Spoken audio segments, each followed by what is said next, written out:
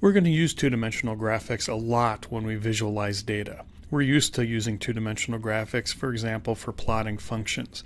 And so we'll focus on two-dimensional graphics now as we look at methods for using graphics for visualization. What we're going to learn is the difference between vector graphics, which are used to specify two-dimensional graphics, and raster graphics, which are used to display two-dimensional graphics. And then we'll look at the coordinate systems specifically that are used for each of them. Vector graphics are the graphics that are used for drawing. We're used to drawing. We take a pen and we'll put our pen down at one point, and then we'll move our pen across the paper and then lift our pen up at another point, and you get a nice straight line between them, a nice continuous line. In raster graphics, this is the graphics that are used, for example, for our televisions and our phones. They're a rectilinear array of pixels, and these pixels are assigned colors, and by assigning certain pixels certain colors, you can represent those same shapes.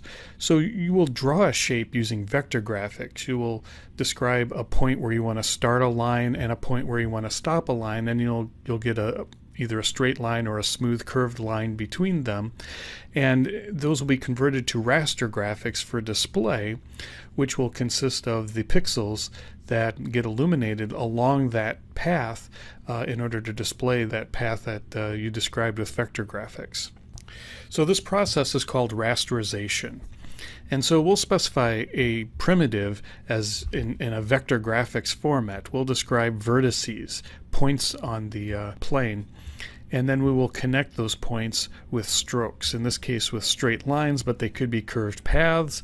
And then those strokes can enclose a region, and so we can fill that region, and we may assign a color for that region, and for strokes we may assign a color and a width of the stroke, or have the stroke stylized, say with dashed lines or so on.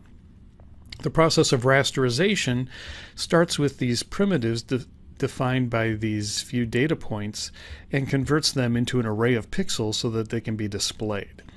And so this raster format representation of this triangle is as an array of pixels. And the dashed lines represent the original primitive on the left superimposed over the array of pixels that are representing it. And in this case we have pixels along the edges that are colored blue and pixels in the filled in region that are colored pink. And you'll notice when we rasterize a shape we can get aliasing. And that's the fact that this nice straight line here in our vector graphics representation appears as a staircased line. You get these stair-step artifacts when you rasterize a smooth straight line, and because those stair steps try to look like the original line but look a little bit different, we call that an alias, and that problem is called aliasing. When we draw primitives in two dimensions, when we want to draw shapes for two-dimensional graphics, for example for plotting functions, we're going to need a coordinate system in which to draw those shapes, so we know where to place the vertices, for example, of a triangle. And so we need to define a coordinate system. And these coordinates I will call canvas coordinates. They're the coordinates that we're going to draw things with. In this case, the canvas coordinates have been defined to go from -1, -1 to 1, 1, and so they set up this square region of a plane. The origin would be here in the middle. You can define your canvas coordinates to be anything you like. You want to define them to be something convenient so that you can draw your shapes without a lot of trouble. In this case, I've drawn a plot of a parabola, the parabola y equals x squared, and so I've got a curved path starting at this point here, going to this point here. And I've defined my canvas coordinate system to be something convenient for that plot. In this case, I've started it going from -1/8, -1/8 to 1 1/8, 1 1/8.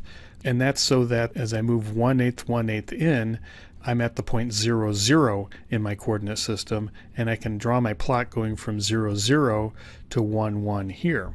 And then I've got an additional eighth of a unit surrounding the plot in order to do things to add metadata like the title of the visualization and draw the axes and label the axes. So that's convenient, but as I'm resizing the display, I may want the fonts to be larger or smaller, and I'll need a bigger margin surrounding the plot, or I may want the plot to be larger and the margin to be smaller. So in two-dimensional computer graphics, we can set up hierarchical coordinate systems, and this just means you have a canvas in a canvas. In this case, we have a yellow canvas that is the coordinate system for the entire plot, the entire visualization. And then we have an inner canvas that is a coordinate system just for the plotted data, in this case the parabola. And so I've set up the outer coordinate system to go from 0, 0 to 1, 1 in this region, and then I've set up an inner coordinate system to go from 1/10 to 9/10, and 1/10, 1/10 to 9/10, 9/10 here. And I've defined its coordinate system to go from 0, 0 to 1, 1.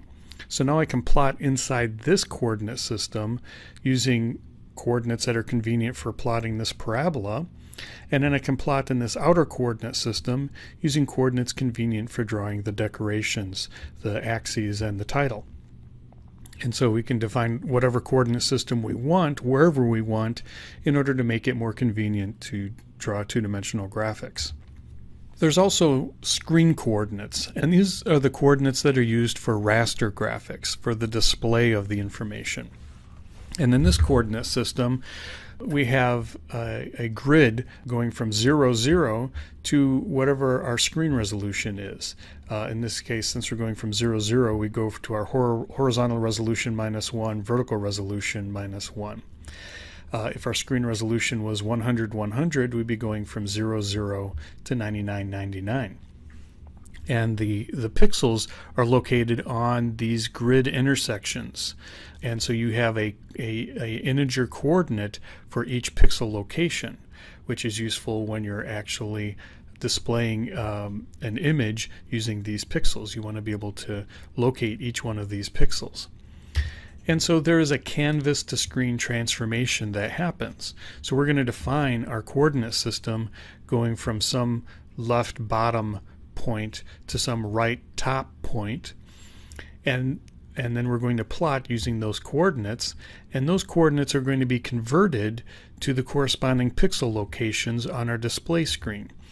And those pixel locations are going to be defined someplace on the display screen, starting at x, y, and going to the point x plus the width in pixels -1, and then y plus the height in pixels -1. So this coordinate system happens automatically, and you can define these coordinates to be anything, and you can define these coordinates to be any location on the screen. And so your 2D graphics that you're plotting on your canvas can be automatically resized and repositioned anywhere on the screen just by controlling this canvas to screen transformation. You can also work directly in screen coordinates by setting up a canvas to screen transformation that uses canvas coordinates that match up with your screen coordinates. In this case, you're just setting your left edge and your bottom edge to x and y, and your right edge and your top edge to x and y plus the width -1 and the height -1. And in this case, you can specify the coordinates of your primitives in vector graphics using the same coordinates for the pixels that they'll be translated to. I don't recommend doing this because when you're working in screen coordinates, you're not going to know what your output screen display device might be. It could be a cell phone, it could be a television, it could be a watch, it could be a video wall, and all of those will have different resolutions, and you want to make sure that your two-dimensional graphics is properly displayed. It's not too small or too large when it's displayed on different devices. So it's better to work in some canvas coordinates that's convenient for you and let the canvas to screen transformation worry about converting it to the corresponding pixels. So what have we learned? We've learned that vector graphics is used to describe shapes, and that raster graphics are what we use to display those shapes using a table of pixels. And that we can set up coordinates that are convenient for us to plot in a canvas, and those coordinates are different from the raster coordinates that we use to display the canvas. And we can set up canvases within a canvas, which allows us to divide up the screen in ways that make it more convenient for us to set up a two-dimensional visualization display.